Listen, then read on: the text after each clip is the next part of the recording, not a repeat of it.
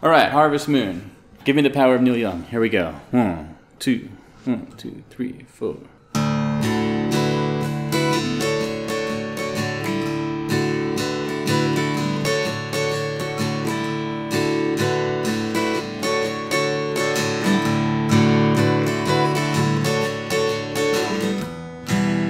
Come a little bit closer, hear what I have to say.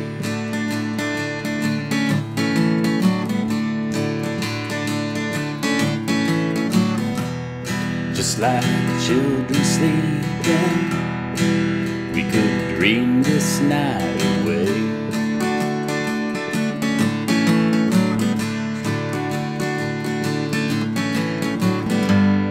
But there's a full moon rising, let's go dancing in the light.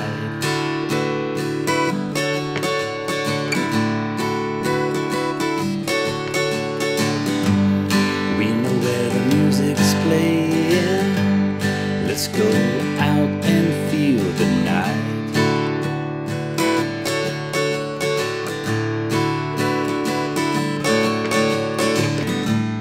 Because I'm still in love with you, I wanna see you dance again. Because I'm still in love with you on this harvest moon.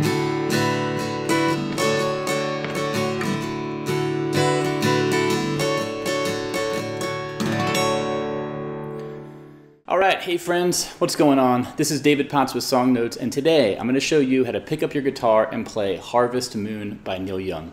This song is an absolute treasure. I heard it years ago, never really sunk its claws into me, but a few weeks ago it did, and once that bug bites you, you live with the sting, as Jimmy Buffett once said, and had to learn the song. It's been a joy to learn it, and I'm excited to make this lesson because I think this is like a really peak music learning experience for me. Not that I am the best performer of this song, but just being able to play it, it reminds me of why I started learning guitar in the first place. But enough talky talk, let's get to that lesson, all right? So first up, reminder, as always, everything I'm about to show you, you can check out on my website, playsongnotes.com. All the tabs, all the write-ups, all the chords, the lyrics. If you want to print it out, if you want to access it outside of this video, check that out, okay? But otherwise, let's get into this lesson. Okay, so what do you need to know?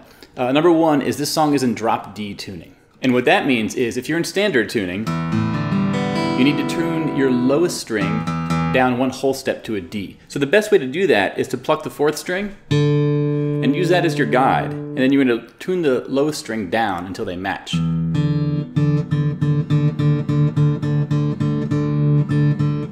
See how they're resonating right there? Not resonating.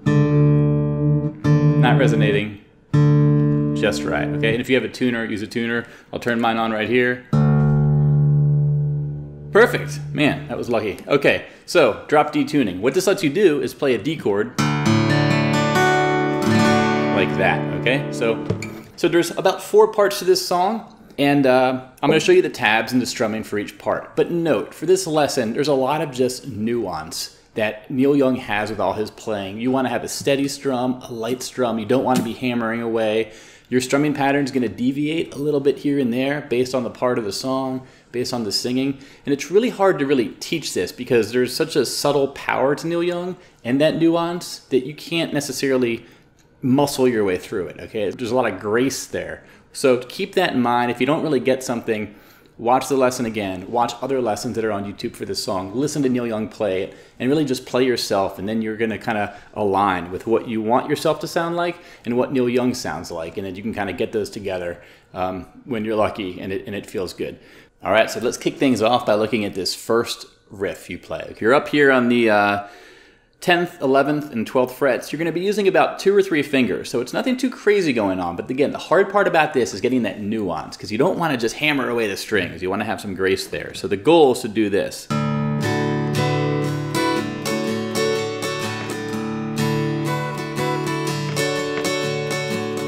Okay, so what am I doing there? There's 3 chord shapes you'll need, okay? So the first one is this. The second one is this, just adding one additional finger. And the third one is this. Okay, so let's talk about these. Now, you have some options as far as what fingers you use. I like to use my middle finger on this G string, 11th fret. Then you want to do a finger on the 10th fret of the B string. So those are the only two notes you're pushing down. Every other string is open. Okay? Second chord is same exact thing, but put down your pinky on the 12th fret of the B string. So practice this. Make sure you can do this cleanly.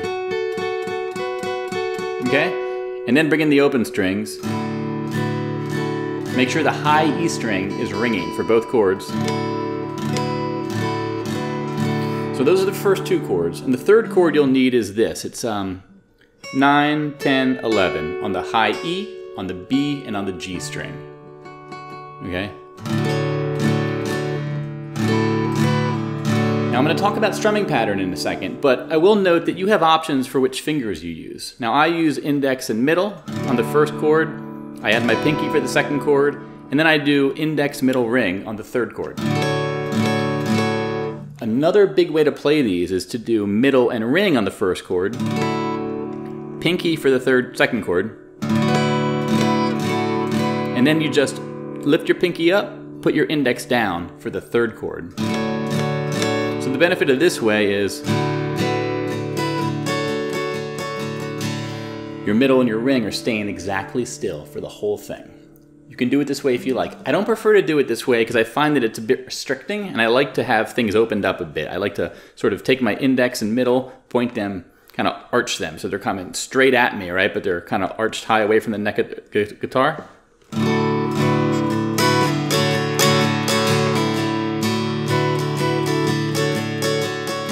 That's what I like to do, okay? Let's talk about strumming here. So I sort of arch them so they're clearing that high E string nicely. I have room to arch the pinky down, and then I can just lift everything up and then put it down for this third chord, okay? I just like the control and the nuance that that sort of affords me by playing it that way, but do what works for you, okay? So now for the strumming. Strumming is hard to teach here. Again, you want to listen along, but generally you want to do 2 strums on the first 2 chords, so down, down, up, down, up, down, up, down, down, down, up, up, up, up, down, down, up, up, up, up. Now, I said down, down, up, up, up, right? There's a lot of other strums I'm sort of sneaking in there just by brushing the pick ever so gently. So again, this is more something you want to listen to and try yourself than just copy an exact rote strumming pattern, okay? I will say the key here is don't do all 6 strings crazily, okay? You want that nuance, you know?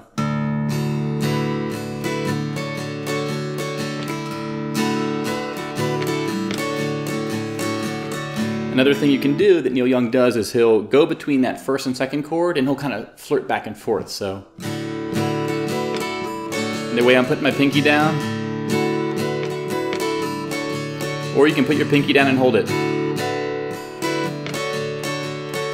Or, again, listen along. You got to feel it for yourself and do what you like. There's no real strict way to do it, okay? But that's that beginning section. You're going to need this for a lot of the song, so get comfortable there, right? But let's get down to the other stuff. Okay. All right, now let's move on to the second and third sections of this song. All right, now for these sections, you're going to use more typical strumming. It's a bit more consistent. It's just down, down, up, down, down, down, up, down, down, down, up, down, down, down, up, right? The first of these is from an E minor to a D. And there's some flourish you can do with the D, but the chord is the E minor, but in drop D tuning, you need to get the low E string with the second fret. So second, second, second, open, open, open. Just like an A, but everything is moved towards the sky, a couple strings, and then a regular D, okay? So the simple way to do this would be, come a little bit closer, hear what I have to say, then D, okay? This is the simple way. Go back to the E minor, just like children sleeping, we could dream this night away, okay? However, what you're gonna do is for the D, you're gonna do this little riff.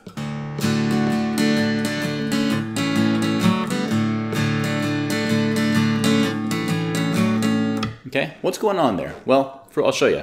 You're going from a D to a D major 7, to an A, and then to an A sus4 with an F sharp in there.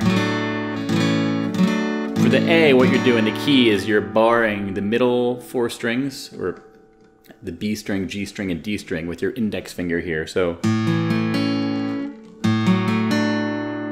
open second, second, second, open fourth, third, second. That's the sort of A to the A sus4 over the F sharp, right? But basically, in time, it sounds like this. Come a little bit closer, hear what I have to say.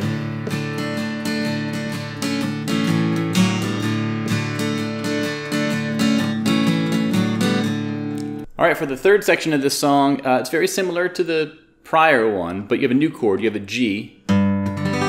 I play this by, in drop D tuning, you can't do a regular G. You have to move your bass note of your thickest string to the 5th fret of the low E. I mute the A string just by draping my ring finger on it, right? Open, open, open, 3rd. So 5th, mute, open, open, open, 3rd. You could play 5th, 5th, open, open, open, 3rd. Same thing, right? And then you're going to do the G for a couple measures, and you're going to go up to the D riff again, okay? So what that sounds like in context of the lyrics is, but there's a full moon rising, let's go out and dance in the light. Then do the D, all right, up here. Same thing as intro. We know where the music's playing, let's go out and feel the night.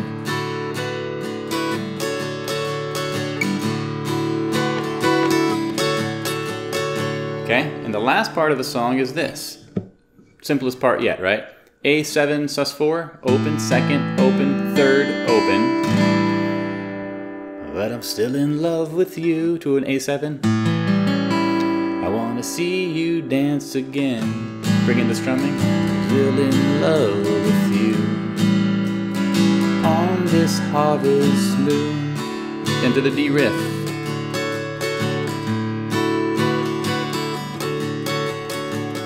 Okay, so again, for that E minor to D, and for the G, and for the A, and for that 4th section too, for that A7 part, you're really gonna use the same strumming as the down, down, up, down, up, down, down, up, down, down, down, up, down, down, down, up.